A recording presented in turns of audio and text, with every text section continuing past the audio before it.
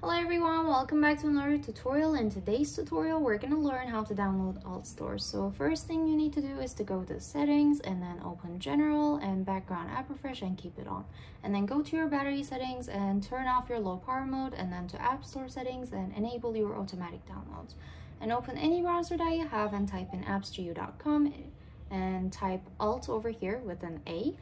And then just click on it and then click on start injection. Just wait for it to download, guys, and then we're just going to be taking an extra few steps to make sure that we have all the files that need downloading.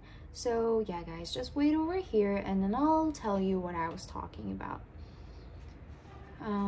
It's almost downloaded, as you can see. Over here, just click on go and then go again, and you are seeing 4 applications over here. You just need to choose 2 of them. I mean, at least, but yeah, 2 is enough. So just complete the tasks that are written underneath them. As you can see, there are some tasks over here, so just complete 2 of them. You can ask the support about what it is and what is the easiest one, what is the quickest one as well. And why you need to do this is it essentially depends on the fact that it requires no computer support.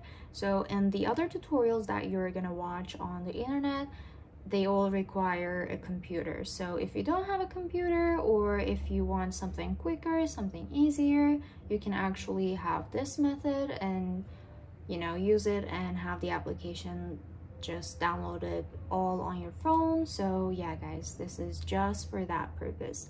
So yeah, that was a tutorial for me. Do these and you'll be able to enjoy your application, guys. So if you like the video, please give us a like and leave a comment down below. Don't forget to subscribe either, and I will see you on that video. Bye.